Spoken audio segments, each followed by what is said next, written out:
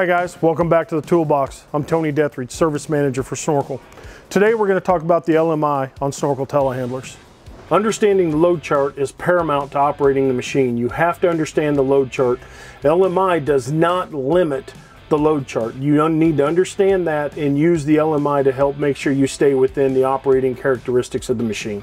So the LMI is load moment indicator or longitudinal moment indicator. It gives the operator an understanding of what's going on with the load as he telescopes out and the weight transfers away from the rear axle. As the rear axle starts to get light or unloaded, then the lights on the LMI will increase.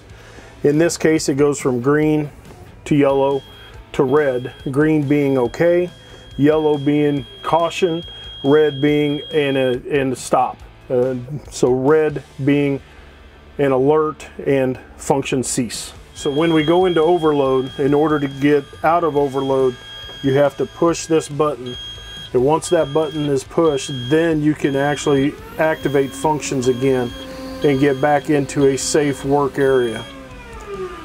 In order to be able to use that button, it is very important that you understand where your load is, where you're at within the load management system, as well as where you're at within the load chart.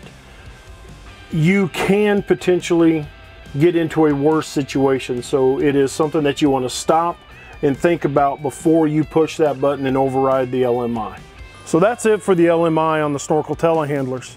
Please check back to the Toolbox for more useful content.